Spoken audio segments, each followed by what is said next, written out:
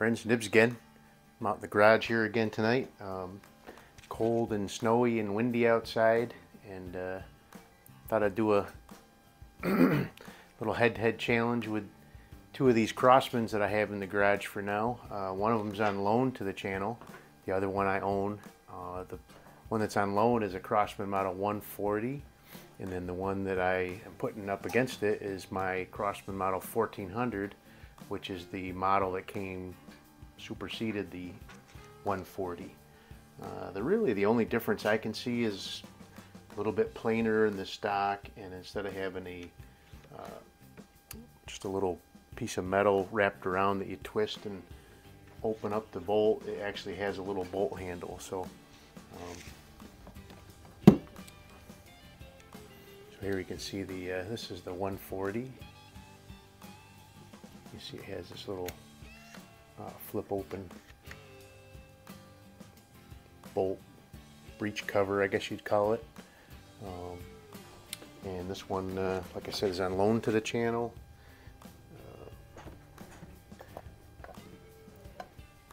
Then the model 1400, you've seen that one before as well.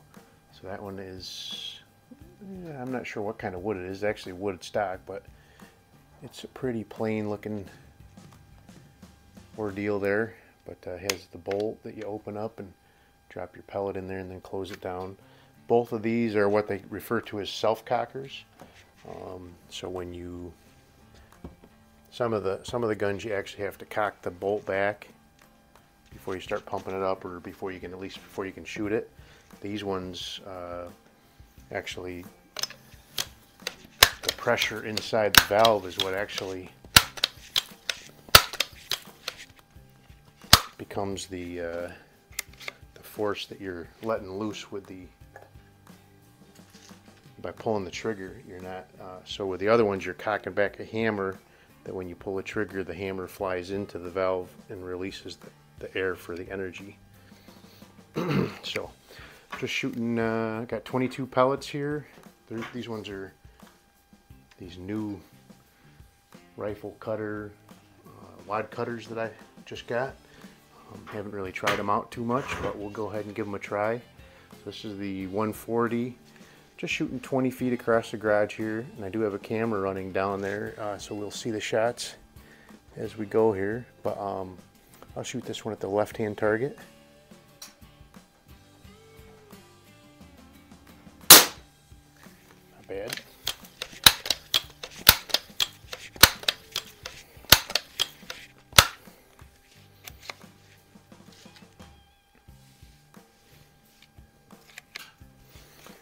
Right.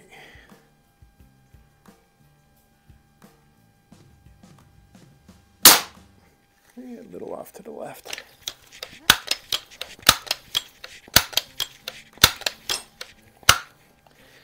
I'm gonna just probably throw it right out there right now that really any deviation from a bullseye is probably my eyes and not the gun's fault, but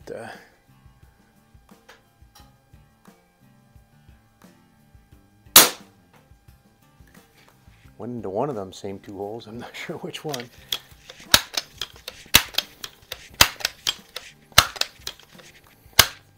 So this one, got this one from one of the old fellas at the local gun shop. I guess he's got a few more he'll bring in eventually and let me use as well.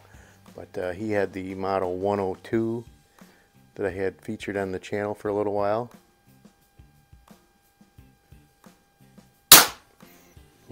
Pull a little low. That one, that 102 needed a whole reseal job.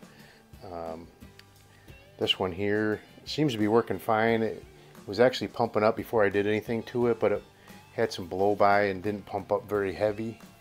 So I did tear it down. It uses the same pump cup seal as a model 760, so I had a couple of those left over from other jobs, and so I threw one of those in there, and now it's really making some good pressure. So that was 4, this will be 5, so that'll be pretty good representation, I think, of this gun's capabilities.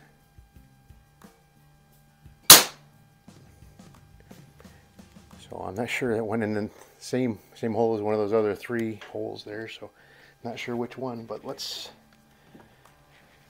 set that one off to the side. Now we'll bring out the 1400. So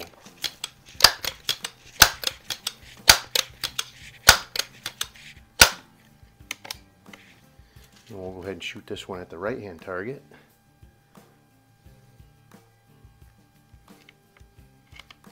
So I did go ahead and put a little bit of orange nail polish on the front sight blade of both of these. Oop.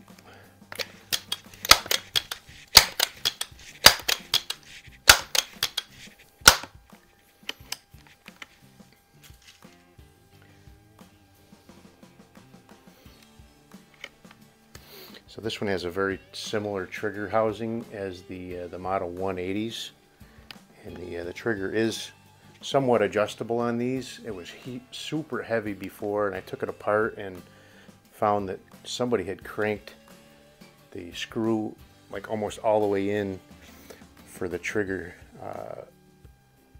return spring.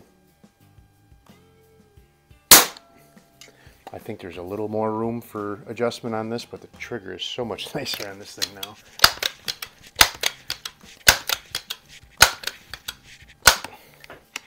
It took so much effort before. I could barely keep a pellet on a target, even of that size out there. Just moving all around trying to squeeze that trigger.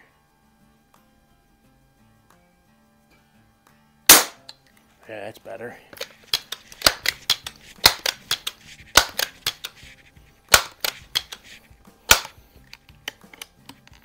I'd say both of these guns are probably minute a squirrel anyway.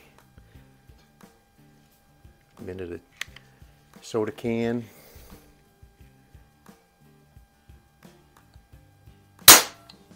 There we go. That's a bullseye.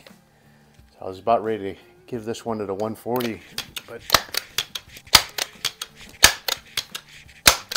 looks like the 1400's starting to redeem itself. I don't know. Still looks like the 140 might be at least a more consistent shooter.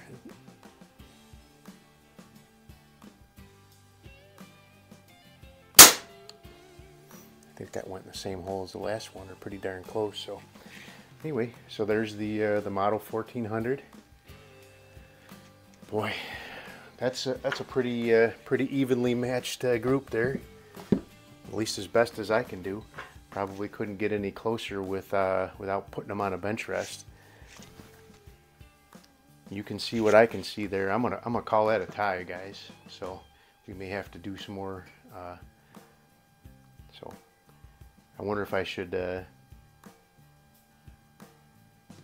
Nah, I'm not gonna keep it on it anymore. But so you can see they're both excellent shooters. At least as best as I can do them. But if I put them on a bench rest, I could probably put most of those pellets into just about the same hole. But shooting offhand, that's some pretty darn good shooting. So anyway, hope you like this video. I'm going to be doing quite a few of these. I've got the Crosman 120. I've got that Crosman 140, so I got to do a head-to-head against those. I still haven't done a head-to-head against my 1400 and the 120, so that's another one that I got to do. And I also have a Crosman 147 coming, which is the 177 version of the 140. And those are very rare. I'm not sure if it's in shooting condition, and so we'll have to see when I get that in. Should be here Monday or Tuesday. And then I'll be able to put that up against that 140 and some other things I got around here. But those are pretty rare, so I really look forward to getting that one. And if it needs a reseal job, no big deal. I can do that. They're only like 20 bucks, including shipping for that whole kit, including some springs and a pump cup and all that stuff. So even if it needs it, it will be worth it, and we'll get that one up and running. But I hope you like these head-to-head challenges. Several of you guys did comment that you do like these, and they're a lot of fun for me to do. So, but Anyway, if you do like the video, like, share, and subscribe. Hit the notification bell and you'll be notified when I do post up new videos. But until next time, have a great day.